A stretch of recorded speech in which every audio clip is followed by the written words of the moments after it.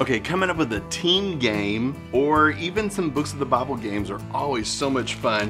And so we have figured out that a tarp is a great way for you to have a team activity even when you're trying to put the books of the Bible in their divisions. And so we found these wonderful, may I say, lightweight tarps at the dollar store. And so $1.99, that's crazy.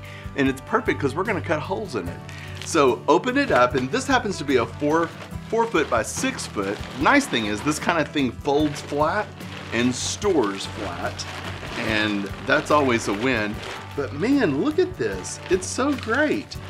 We're gonna open the whole thing up like this and put a piece of paper, and if you use cardstock, that's just fine too. But what you do is you put the paper on there and make the colorful holes, and you cut the hole in it, and you can put some tape around it to even sure that up. And we added some sandwich bags to this, or snack bags really, they're small. And you can put the books of the Bible divisions in each one of these. And then, so we're right here, we're working with the Old Testament. We can flip them around and it'd be the New Testament, since there's 5 divisions in each testament. And so the boys and girls hold on to the sides of this, and you throw a ball in the air and they catch it, and then they begin to try to lift it and move it around to get it in the right hole, working together as a team. And so it's super easy to make, and you could play it over and over and over. But the best part is that we made a second game right here on the back. See? It is our memory verse. And the memory verse actually is written on pieces of cardstock that's been laminated. And we just used an erasable marker and taped it on. And then when we are finished with this verse, we can do bits and pieces of another verse by just wiping this off and writing on another one. So this can be used over and over for different verses. Again, it's the same thing.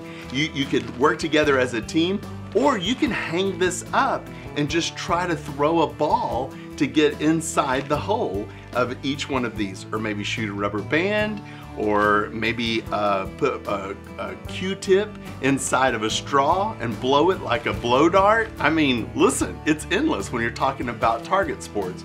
So choose the tape that you want to use. We use duct tape, some washi tape, which is like mini duct tape, different things, paper, and you can create your own. The nice thing is that it has grommets, and you can hang it from the ceiling if you want to. This is a great idea, and it's versatile, and you could use it either way. Send me pictures of yours. I'd like to see what you come up with as well. Now, all of these games, they're so much fun, but we've got a book called Bible Skill Boosters filled with more and more Bible skill games, and I think you're gonna like it. You can see all the different ideas. It's written kind of like recipes, and it's very Pinteresty, so there's a photograph of it just like I'm showing you. And the download version, the digital version that you download, it is in color, and I think you'll like that as well. Or we can mail you one if you want in black and white, and you can put it in a binder. I think you're gonna like the Bible skill games that you see here. Hey, we want to ask you to think about having a one-day workshop where I come, Mr. Mark trains your people in an all-day workshop, walking through different things like classroom management, also how to tell the Bible story, how to have Bible skill games and learning centers that kids love, and I want to inspire your people and motivate them to do the incredible job that you want to see happen at your church.